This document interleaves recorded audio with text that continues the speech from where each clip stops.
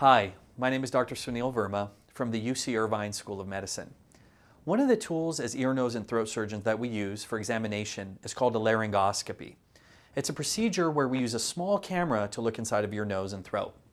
I'd like to use this as an opportunity to explain it to you. The subject of this video is named Ario. He's actually a medical student, and he's going to take over from here.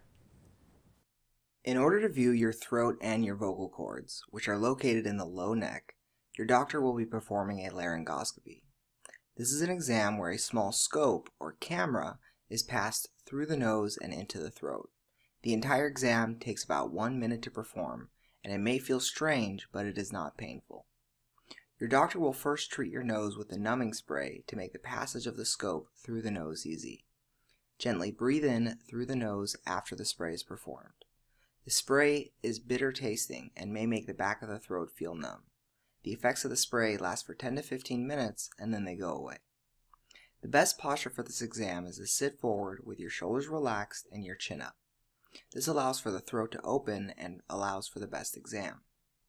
The scope is passed through your nose and then to the back of your throat. In most cases, the doctor uses a scope with an eyepiece. In this case, we're connecting the scope to a screen so that you can see.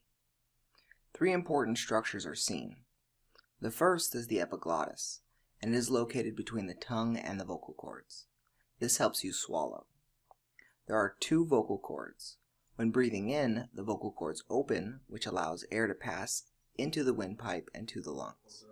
When making sound, the vocal cords close and vibrate against each other. The pharynx describes the rest of the throat, and this is the area where food and saliva collect before being swallowed. For patients with certain voice disorders, stroboscopy may be performed. This is where a special light is shined upon the vocal cords to watch them vibrate in slow motion, and we can see that here.